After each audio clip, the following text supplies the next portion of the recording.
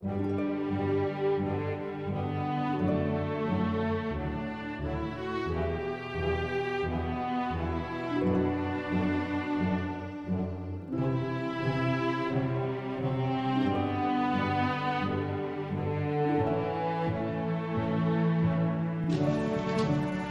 become one is the secret to a happy marriage, to a successful marriage. Now, the rest of the sermon is, how do we do that? What does that look like? God created it to be holy, a holy union, sanctified, set apart. He established it again from creation. That the secret to the mystery of the church and Christ is about overcoming self.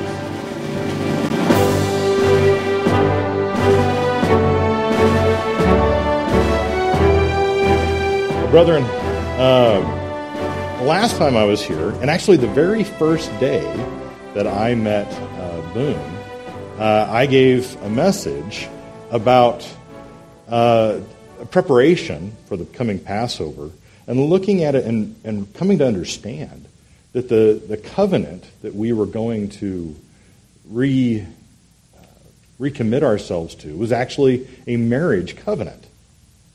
Again, I don't think that had anything to do with it, but it wasn't all that long after that I got a call from Sarah and Boone asking for marriage counseling.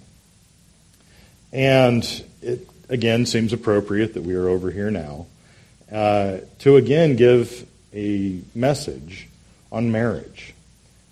As I said, the marriage covenant that God established for His church, but the marriage covenant which God first established between a man and a woman. The beginning of the family of God. So if you would, I'd like to begin, again, kind of at the beginning today. If you would turn with me to Genesis 2.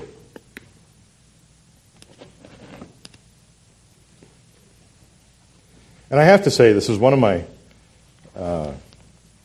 this is a scripture which always just amuses me to begin with. Genesis 2, and verse 18.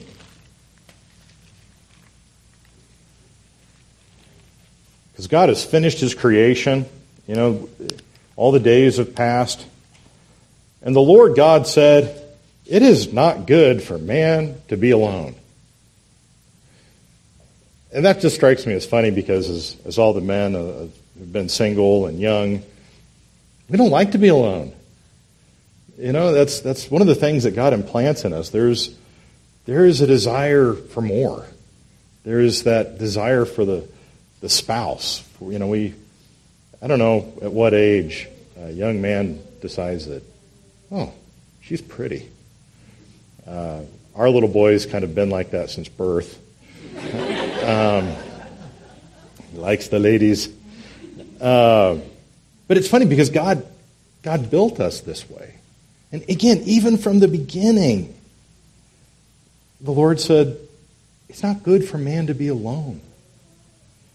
I believe God designed from the beginning, even before He said this, knowing that He would give a helpmate for Adam.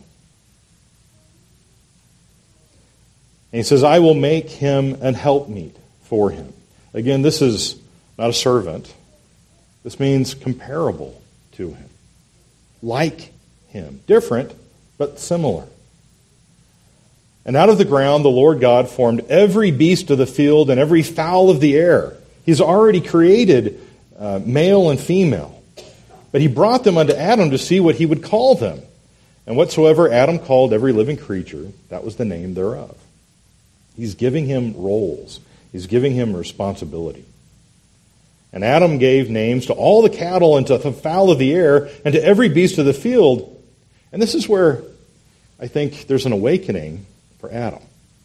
Because he's like, all right, here's the birds, and there's the male birds and the female birds, and he names them. Here's the fish, there's the male fish, female, and he names them. And the animals, and he names them, males and females, and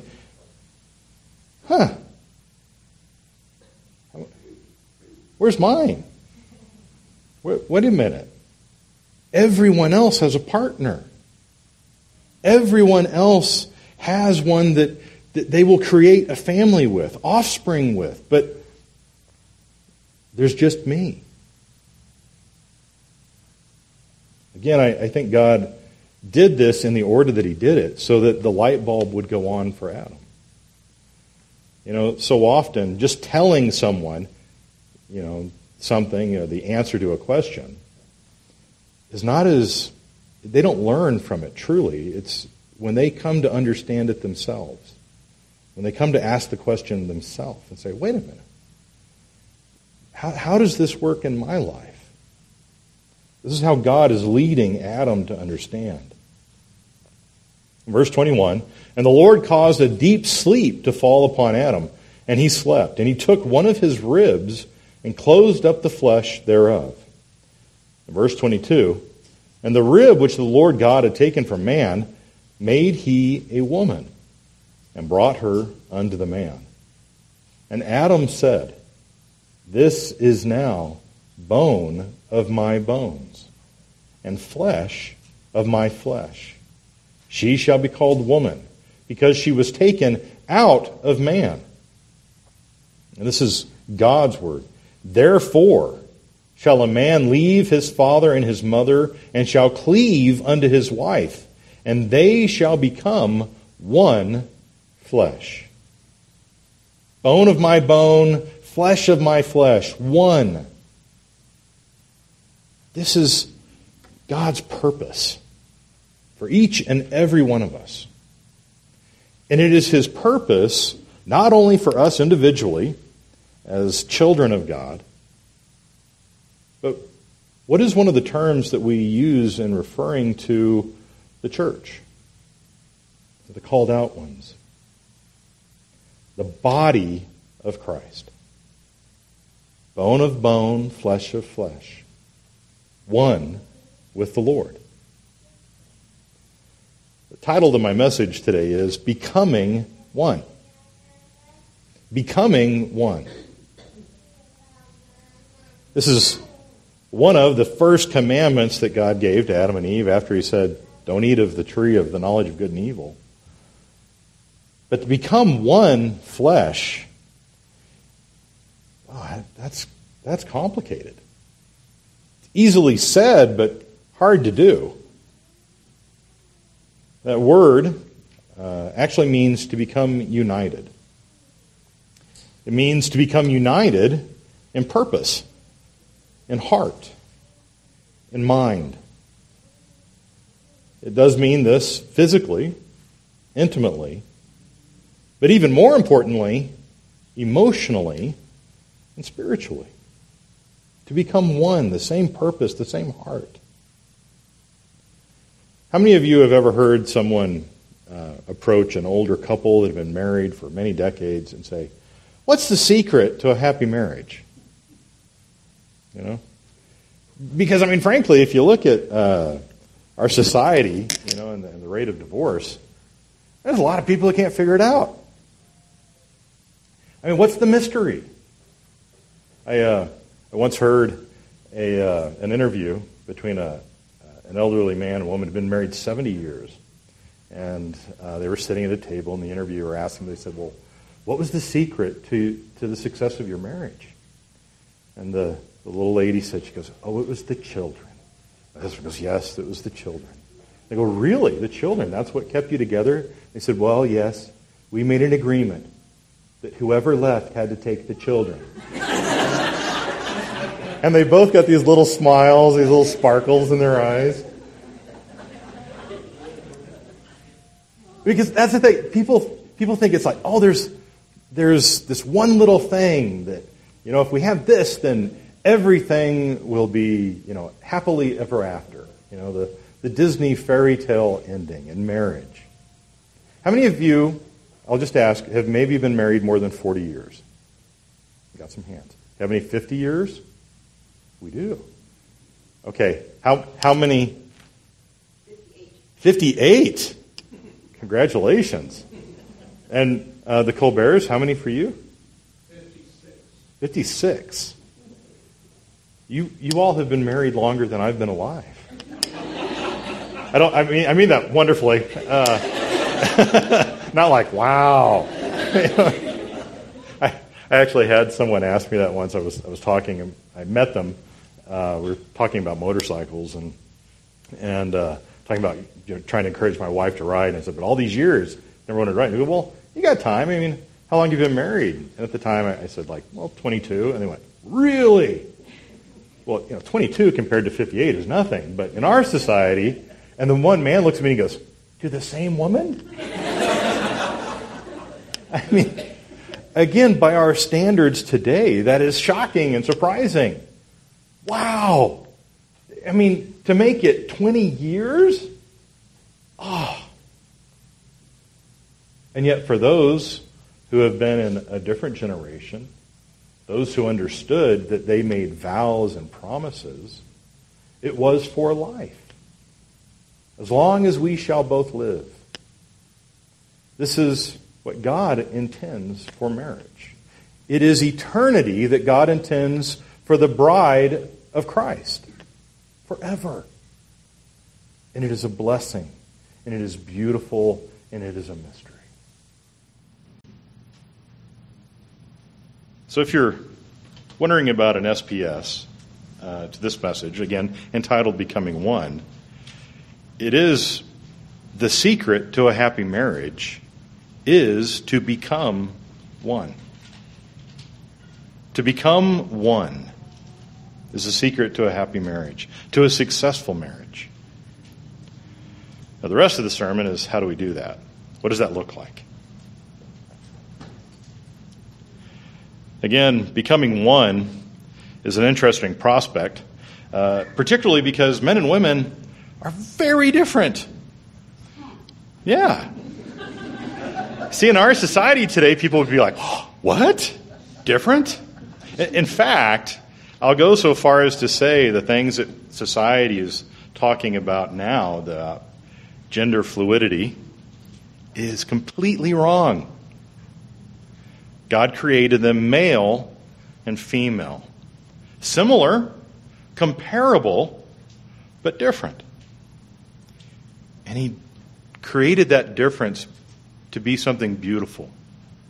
He created that difference to be something which we will come to grow in and learn and to understand the relationship between Himself and Christ, of unity. God sanctified marriage. He made the marriage covenant holy. As we've already read Genesis 2, it is used throughout the Word of God. It is quoted over and over again. Matthew 19 and verse 6, Christ quotes this Himself in the Gospels about divorce, because the Pharisees are trying to trip Him up. And they're like, well, yeah, but what about divorce? Because it was rampant at the time. And Christ responded, so then they are no longer two, but one flesh. He quotes again from Genesis that a man is to leave his father and mother and cleave unto his wife. And he says, therefore, what God has joined together, let no man separate. God created it to be holy, a holy union, sanctified, set apart. He established it again from creation. It was the first thing I think He truly did after the Sabbath that makes it holy.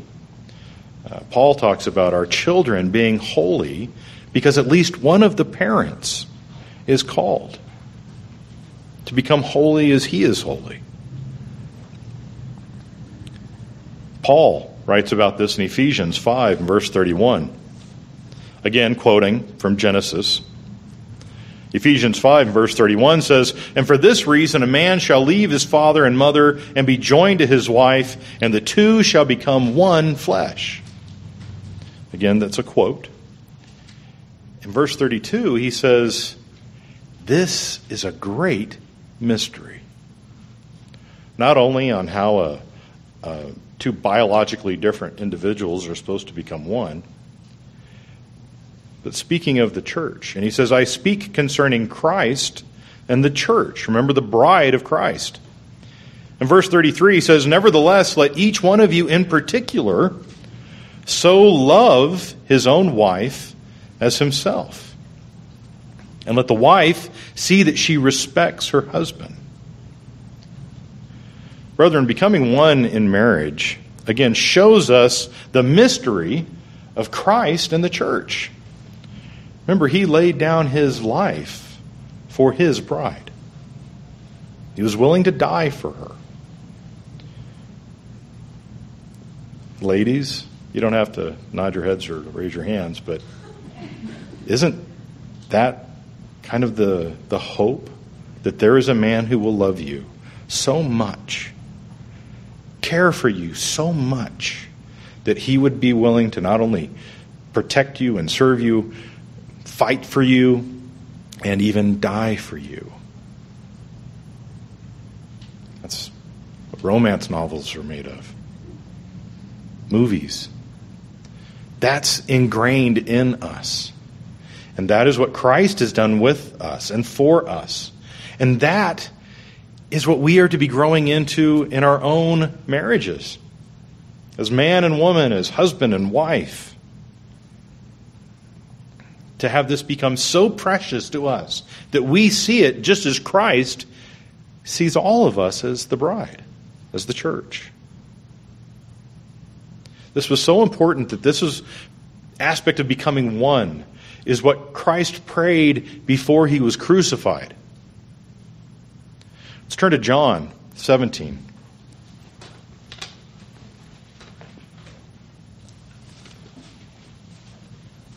Again, this is the secret, the mystery. John 17 and verse 17.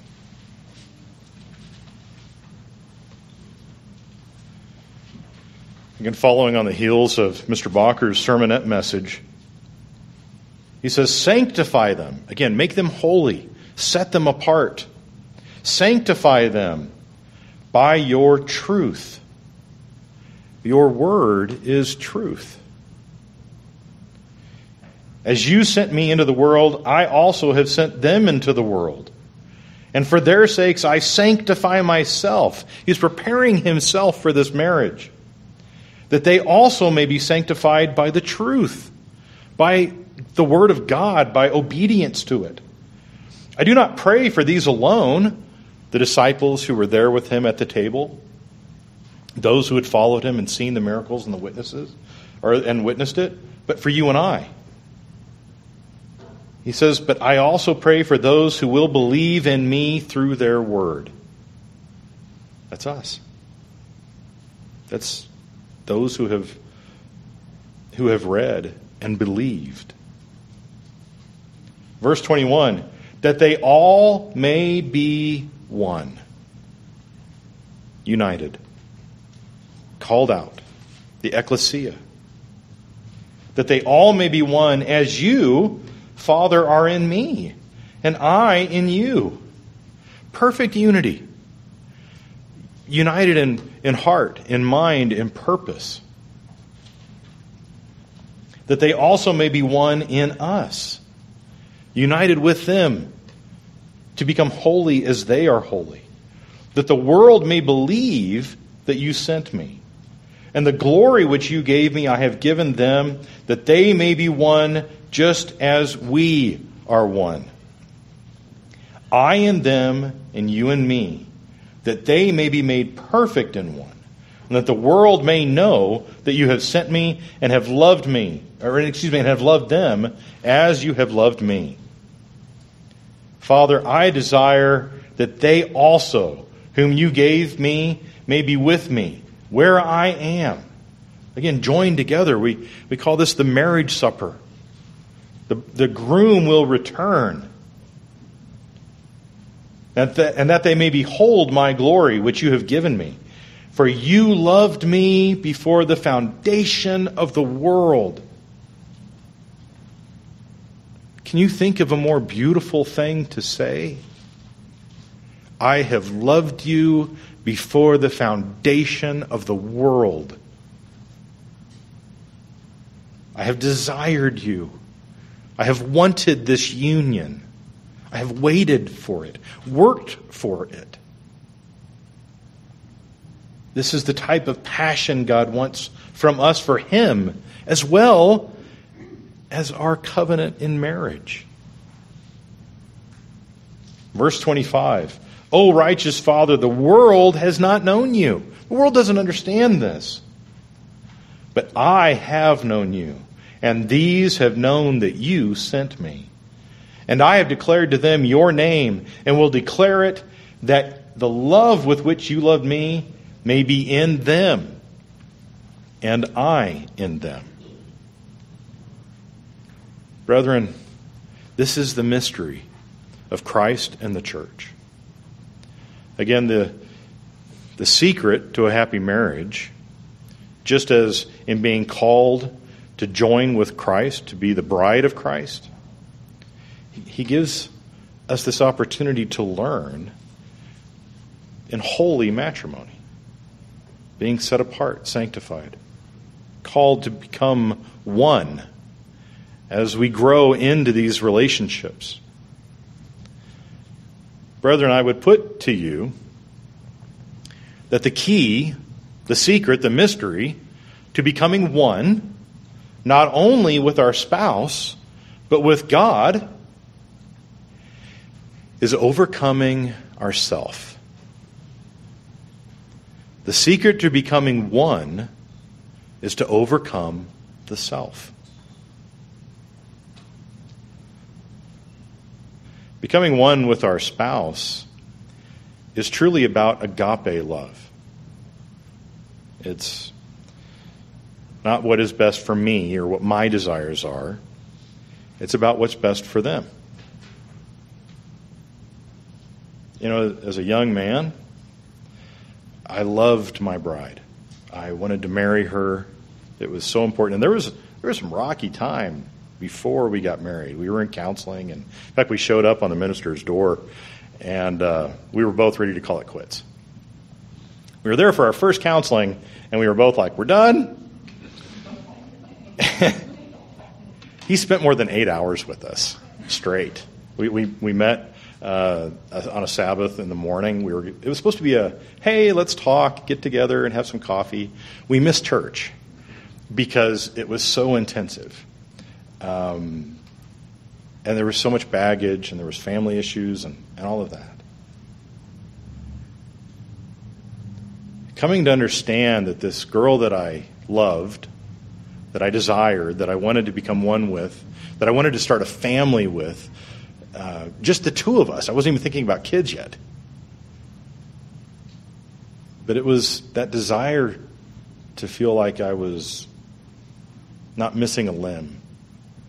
Because I think so often that's the way we feel when we're alone, is that like there's a part of us that isn't there, that's yet to be attached, like an amputee who says, well, I know it's not there, but it feels like it should be.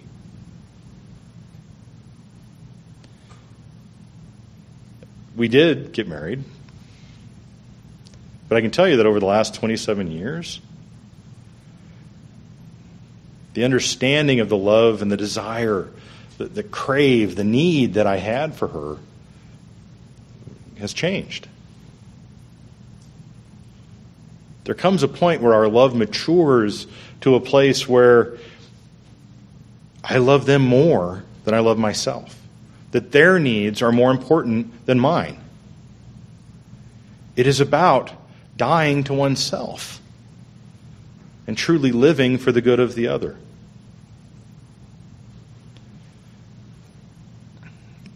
I want to kind of make an example of this by looking at the traditional marriage vows.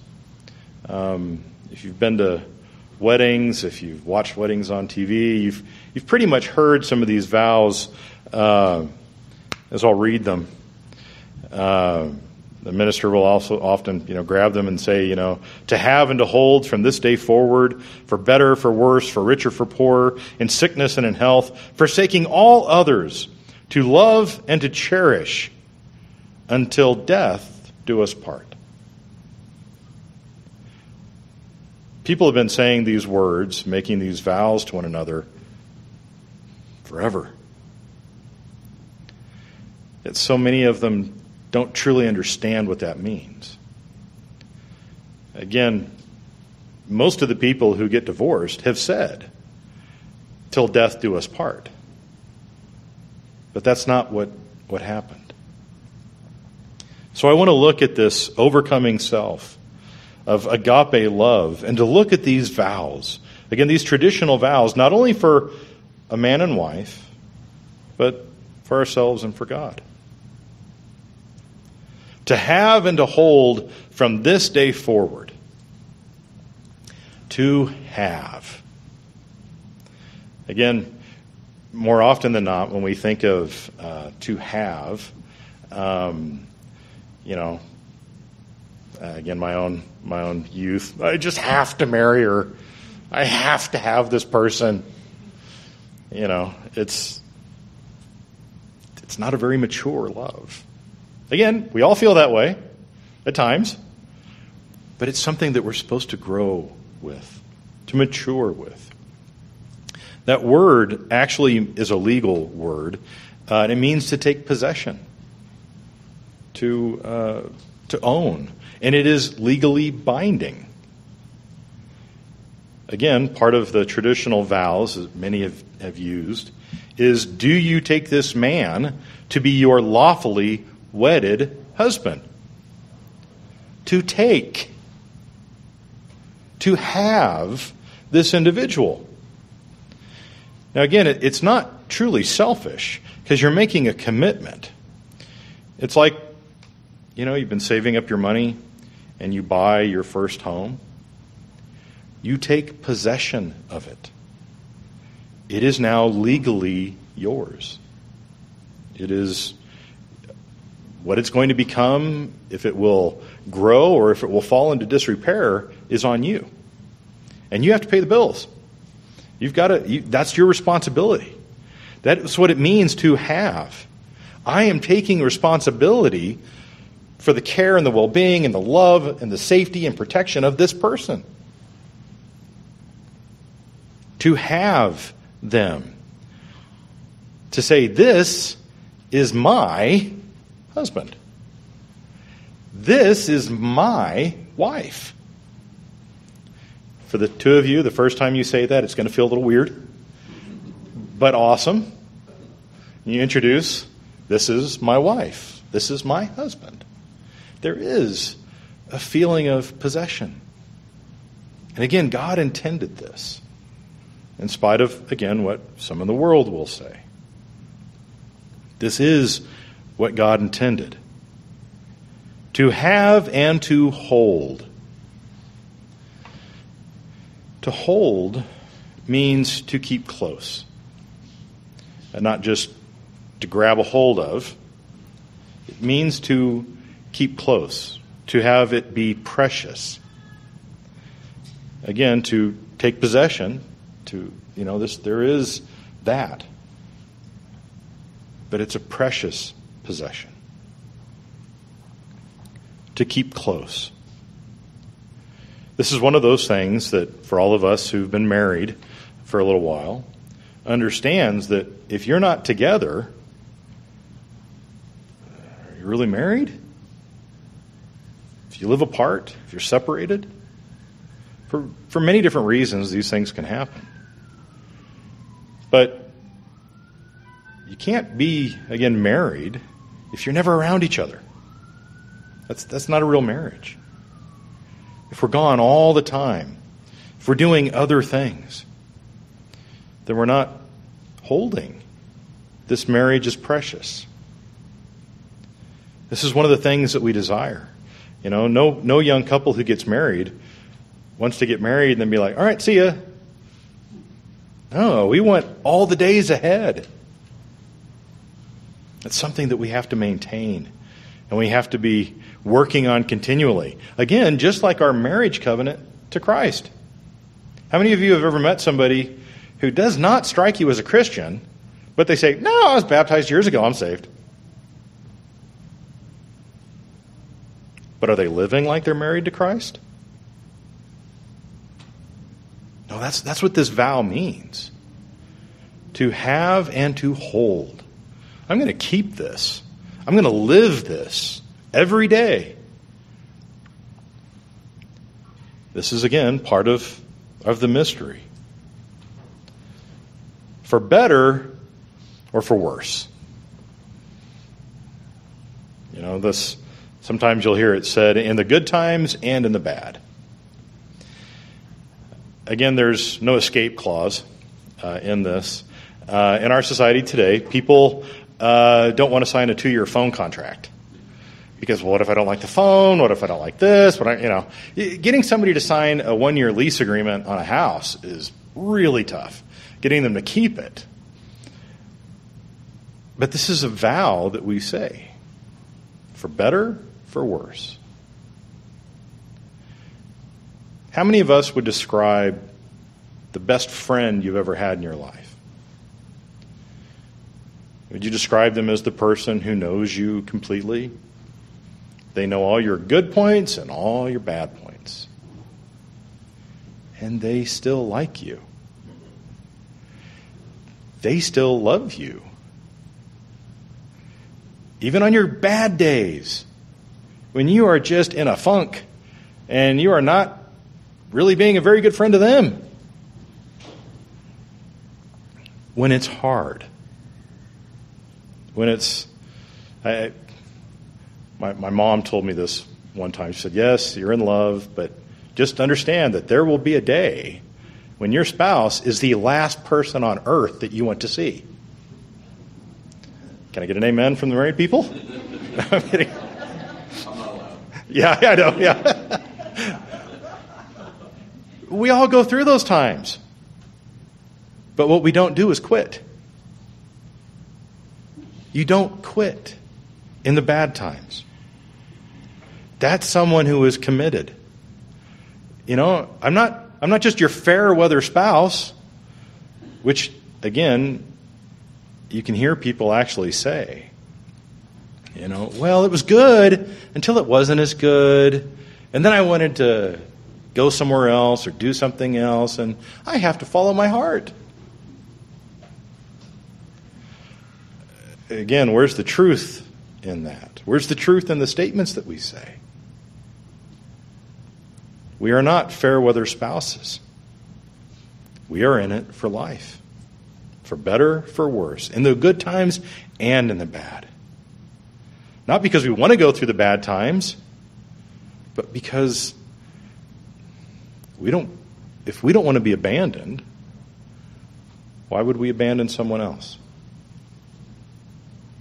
What does the Word of God tell us? I will never leave you nor forsake you. All our spouse is asking, all our future groom, Christ, is asking, is that we do the same. The next vow, for richer, for poorer. When my wife and I were engaged and ready to be married, my in-laws were not happy about it.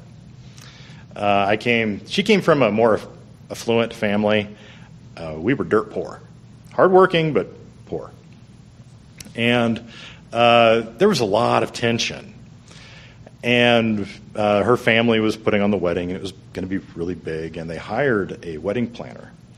And she picked up on very quickly that the family was incredibly disapproving, and Joy and I were kind of, oh boy. And, words were said. And this lady looks over at the two of us, and we're holding hands. And she puts her hand on ours, and she turns to Joy. And she said, she said it loud enough so the family could hear. And she said, honey, I've been married 3 times. She said, the first time I'm married for love. And she said, he was a good man. We had wonderful years together, and he got sick. And he died, and I lost the love of my life, my youth. She said, the second time I got married, I was a little more pragmatic, and I got married for money. And she said, that man loved his money more than he loved me. He loved himself more than he loved me. He loved doing all these other things more than he loved me. He said, that didn't work out. He cheated on her. He left. He broke the covenant. She said, you know who I'm married to now? She said, I'm married to a godly poor man because he loves God and he loves me more than he loves anything else. She said, don't you worry about those other things. She patted our hands.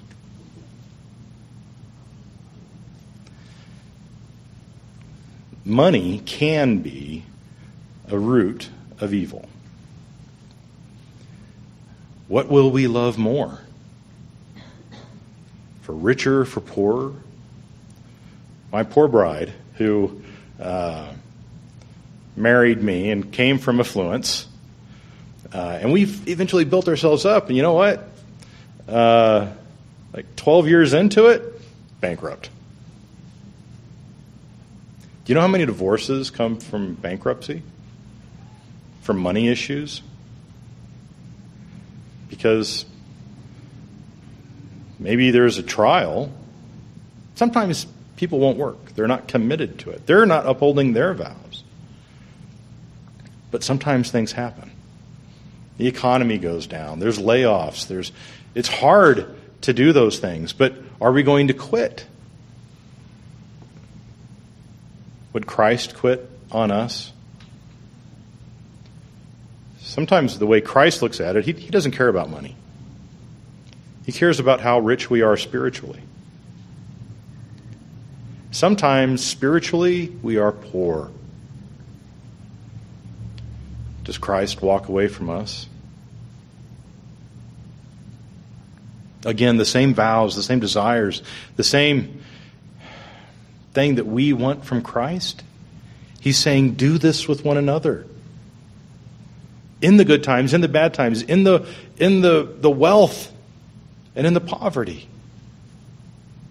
That those things will not sway us. In sickness and in health. I've met people.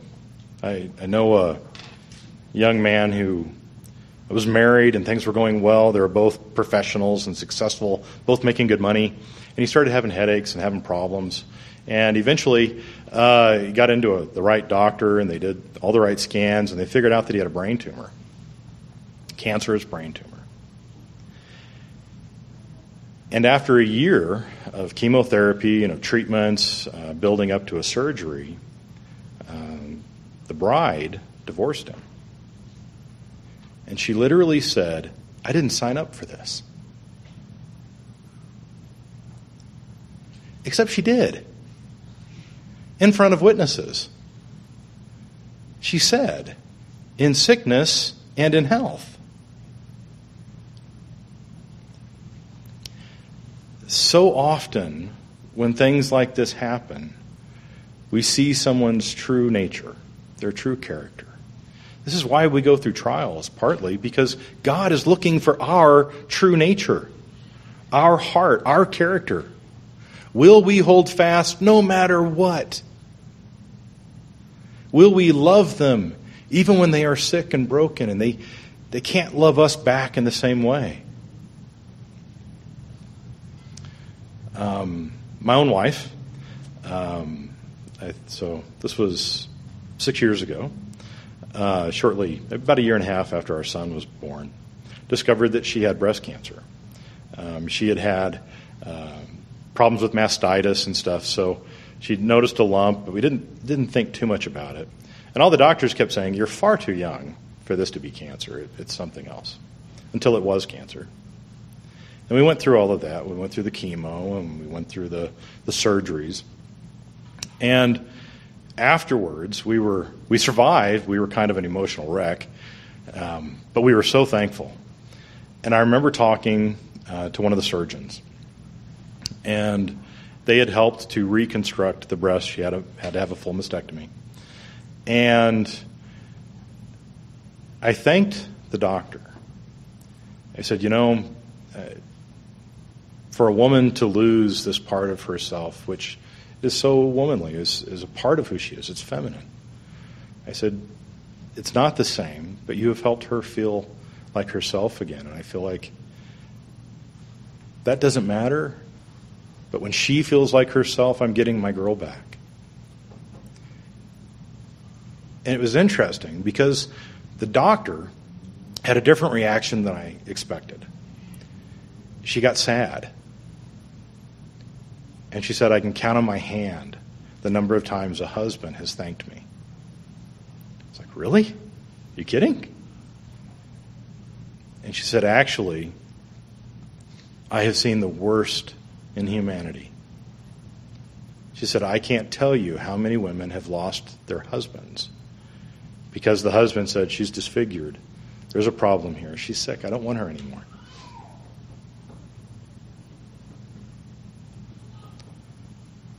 I remember talking with youth, encouraging them about marriage and love and what it really means.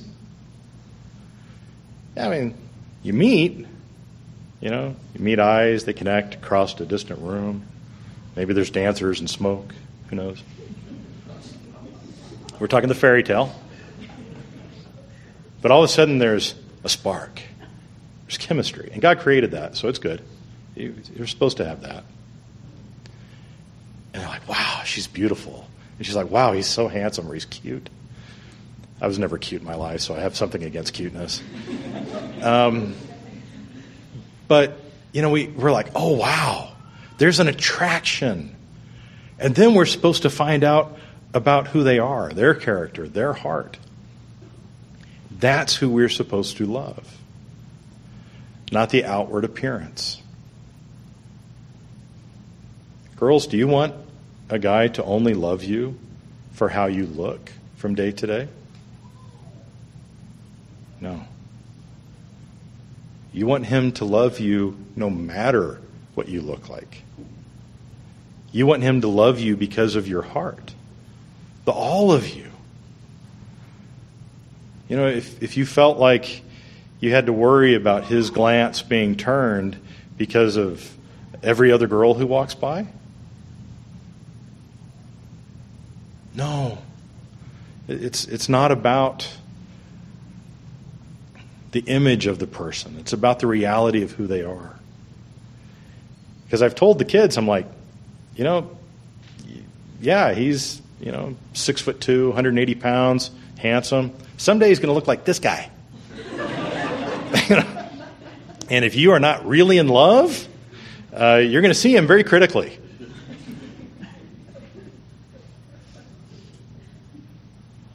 This is one of the things, I think, truly, we have to be committed to that. I will love you no matter what. I will desire my spouse no matter what. No matter the sickness, no matter the health.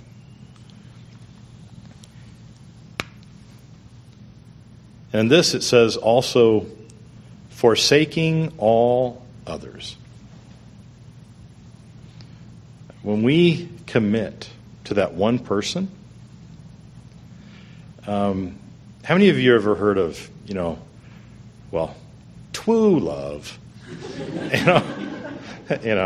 I'm quoting a movie, The Princess Bride, but so often they talk about it's like the one person. Like they'll talk to couples and they're like, "Is this the one?" There's not one. There's never been just one. You choose one. That's what we do. We choose one, and it doesn't matter who comes along later. I chose you. I choose you every day, no matter what. I choose not to be drawn away by another. So often people talk about, well, I couldn't help it. I just fell in love with somebody else. That's not the promise that we make. We're told to flee fornication. You know why? Because you can't stand up to it. You play with fire, you will get burned. These are the things which we choose to do. Even in the world, look at how much temptation there is. All the time it's being thrown at us. And not just, between men and women, but just, you can cheat on this. You can cheat on your taxes. You can mark more time on your card than you actually worked. You don't have to pay this. Whatever it is, we have to choose to be faithful. Choose to be honest. This is, again, an issue of our heart and our character. It's not about our emotions, our feelings. The heart is deceptively wicked. And yet, what do you hear in all the Disney movies? Follow your heart. I couldn't think of an actual term off the top of my head, but most of you will recognize that in some of these movies. The old ones and the new ones. You just have to follow your heart. No! The heart lies. The heart will get you into trouble. The heart is not wise.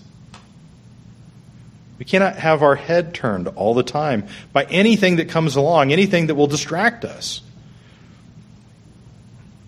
We have to forsake all others. Our spouse and our God come first. These are our priorities. And we don't cheat on them. We have to be there. And I think of this not only physically, but emotionally. You have to be there for them. How many of you have ever heard the term, especially for the ladies, he's just not emotionally available? Right? We're withholding a part of ourselves. Again, we can do this in our own relationship with God. Well, God, I do love you. I'm keeping the Sabbath. I'm keeping the holy days. But there's this part of me that I'm just not ready to give to you yet. A lot of that is fear. We're afraid of being hurt. And so we close off that part of ourselves. We do that with God, and we can do that with someone else or with our spouse. And again, the problem with cutting ourselves off from our spouse is that we will most often look for that somewhere else. Maybe it starts with just conversation or whatever, but suddenly you're telling them things you would never tell your spouse. When does that become unfaithful? When does that emotion lead us into something which is breaking our covenant?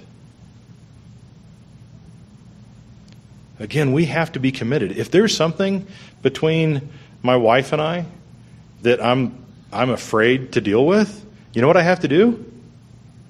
Deal with it. The more we separate ourselves, we're breaking that covenant. Again, there's wisdom in this. We grow in it. We mature in it. But we have to be committed to them. I will be faithful no matter what. I will forsake everything else, everyone else. Not only to my spouse, but to my God.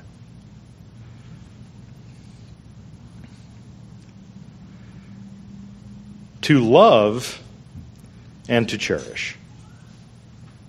To love and to cherish. This is a promise,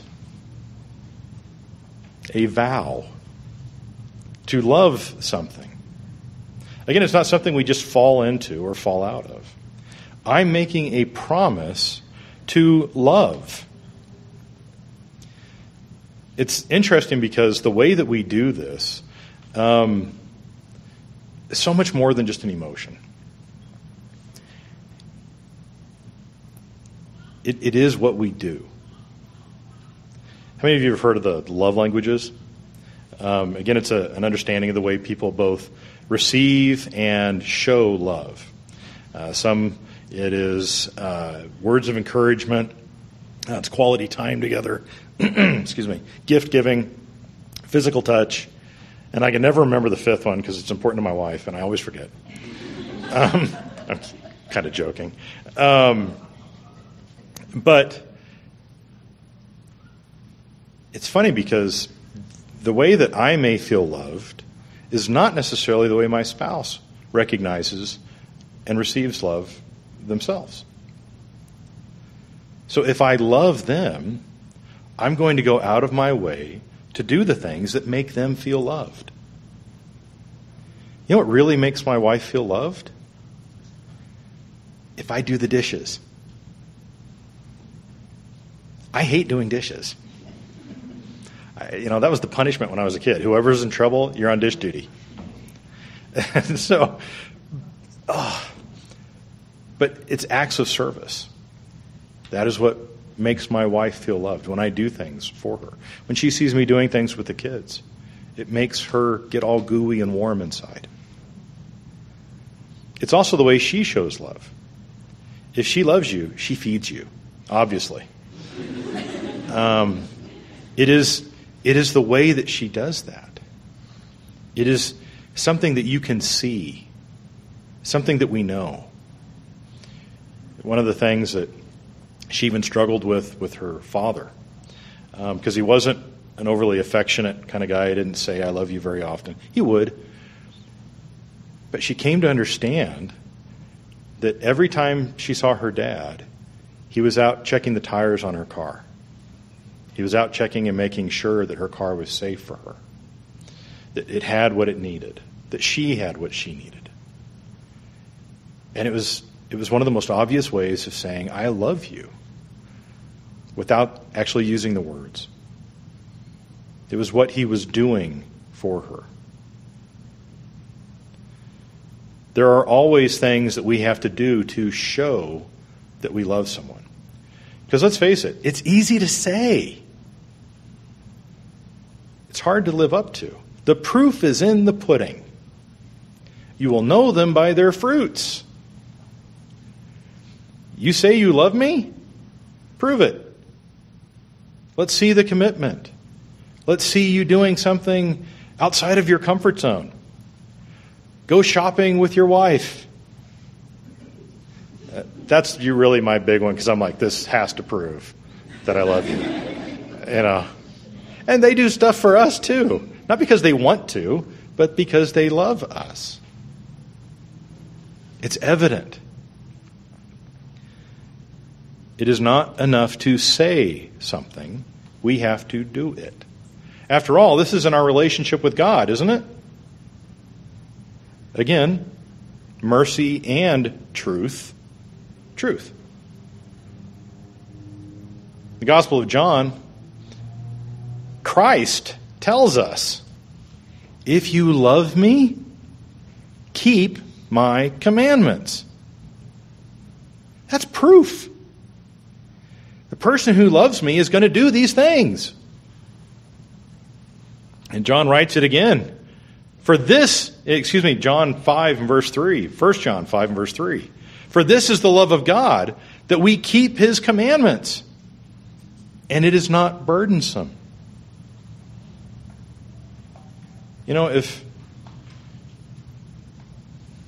If we do something with our spouse, we're doing something that they want to do. Not necessarily something that we want to do, but something they want to do.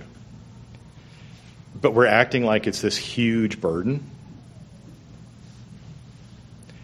It kind of negates the doing it, right? It kind of negates the going shopping. It kind of negates the romantic movie or whatever it is that you really don't want to do. And if you're letting them know the whole time that you're miserable, do you think they feel loved? No.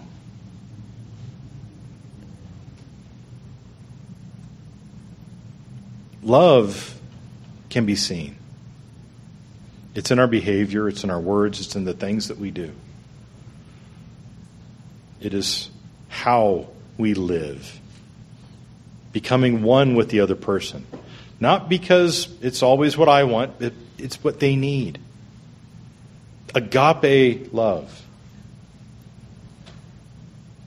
And the last vow, the last promise, is until death do us part. To be united. I am committed for life. Again, this is the promise which we make to our spouse when we are brought in covenant with them. It is the promise which we make to God when we are baptized, when we repent and are baptized and receive His Holy Spirit. I will not quit. No matter what. Again, the good times, the bad times, all these things, that's essentially signing your name to it. It's like the signers of the Declaration of Independence. Here's the problem, here's the vows, here's what we're going to do.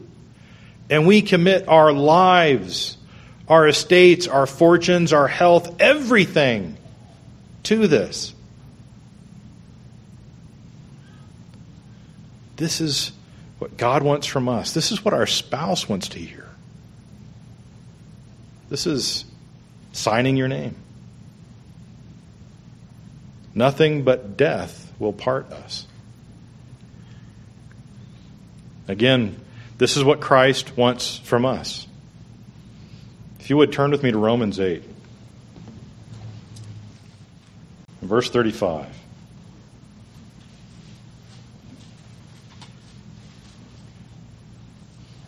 Who shall separate us from the love of Christ? He's saying, is it possible for a person to separate me from the love of Christ? What is it that could do it? Can anything? He says, shall tribulation or distress or persecution or famine or nakedness or peril or sword? What is it that's going to make Christ stop loving us? In verse 36, as it is written, for your sake we are killed all the day long. We are accounted as sheep for the slaughter. I will not quit, no matter what. Yet in all these things, we are more than conquerors through the tribulations, through the trials, through Him who loved us, because Christ is walking it with us.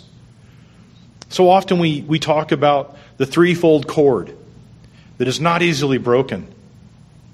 A marriage, a man, a woman, and God. That is what binds us together and makes us one.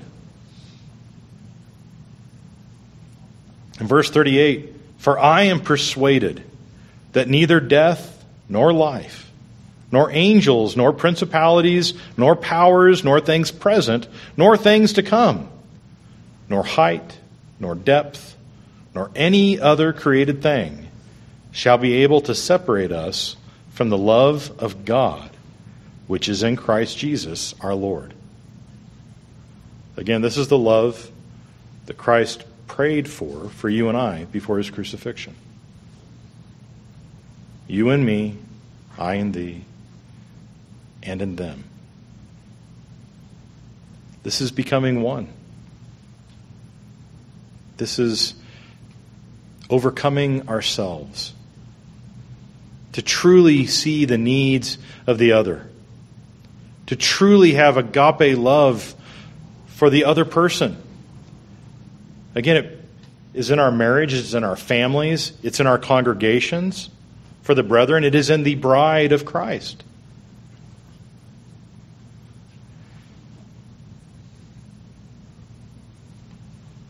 In Revelations, I won't go there for the sake of time, but in Revelations 2, it talks about the churches. You know, these are the people who are the body of Christ. They're followers of Christ. They are part of the bride waiting for the groom to return to them. In each one of these, he says, you've got good things. You've made the covenant. You are committed. However, you have something to overcome. Brethren, if you've been married long enough, You have things to overcome. Again, it's about ourselves. Overcoming self. Sometimes it's that we've forgotten our first love. That first passion.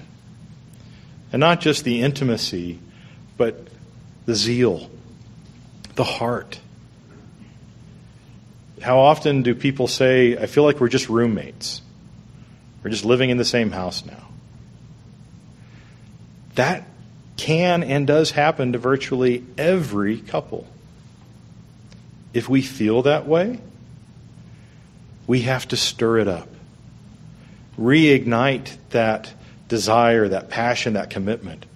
Just like we're told to stir up the Holy Spirit. And it says, he who overcomes. He who overcomes will be at the wedding supper. He who overcomes over and over to each part of this body of Christ, to each part of the bride who's waiting. Don't be distracted by these other things.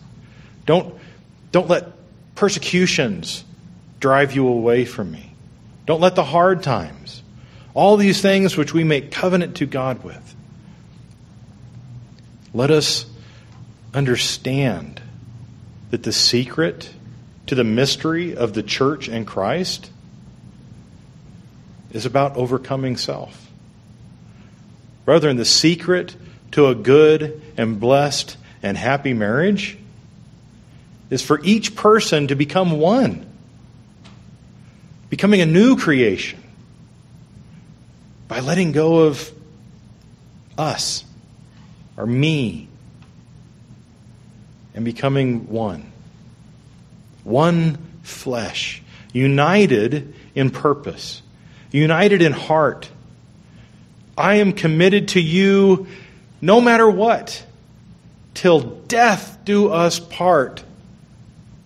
I will choose you every day. I will choose even on the bad days, even on the poor days, even on the sick days. This has been given to us, and it is a blessing. And it is training for the future. This is the hope that we each have as members of the bride of Christ. This is the hope that we have for Boone and Sarah. This is the hope that we have for all of our youth, for all of our children, for all those who want that type of relationship, to have the marriage as God intended it, to become one. It's our job to help them to do that.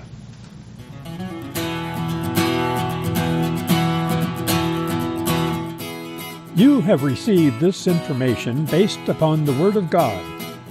Every additional topic concerning the truth, which originates in Scripture, builds understanding leading to salvation. We hope you will personally review the Scriptures cited in this presentation. God will teach you if you ask Him. Until next time, good day.